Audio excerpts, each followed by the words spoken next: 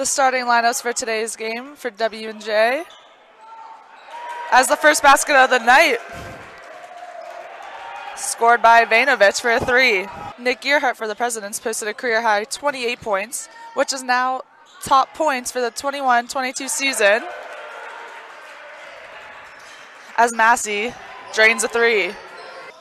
Just a few days before against Thiel, as Amos gets another 3 for Geneva. Mitchell's been averaging 18.8 points per game, which is second on the court. A deep 3 from Amos. So definitely improving from 2 nights ago. Tipped in with the jump shot, easily in. Only a sophomore. Key contributor to W&J. As Lipton gets another basket. Tipped in. Lyle tipped in. Dirks Daniel almost with the block there, but tipped in with another basket. Amos driving in, finding Raychek, who transferred from Gannon University, and it's good. Good offense for the Tornadoes, as Raychek gets another basket. And that's because 5 of their games this season have been in over the hundreds, as a timeout is called. Massey looking for the net, finding it. But Geneva's definitely giving them some tough competition.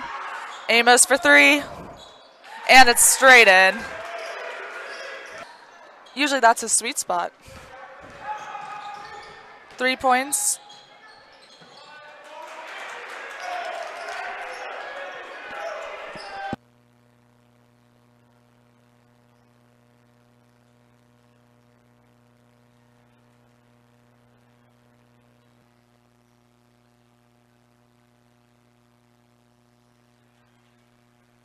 Six from the first half, as Amos is sprinting down the court.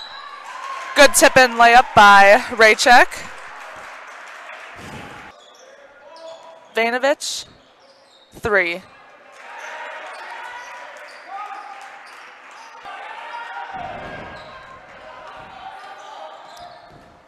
Massey finding the net, and it's good. A scramble situation, and Geneva had it. As I said earlier, they were struggling with that. For 3. Wow. They are really lighting it up right now.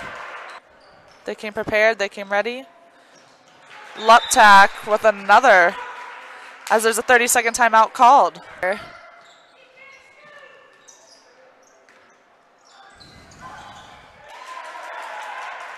Raychek. Staying number 4, Geneva. As tipped in with another basket.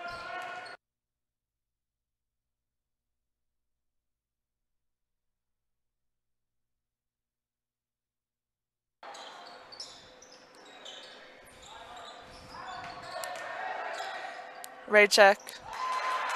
Easy.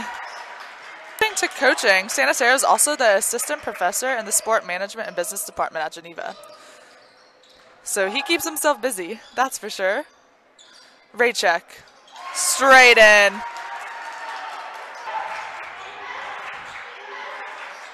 The girls basketball team really loving this, cheering as Trevor tipped in for 3. And we're back for the final 1.7 seconds of the tie game. Gearhart too far, as Geneva wins 79-76. That brings Geneva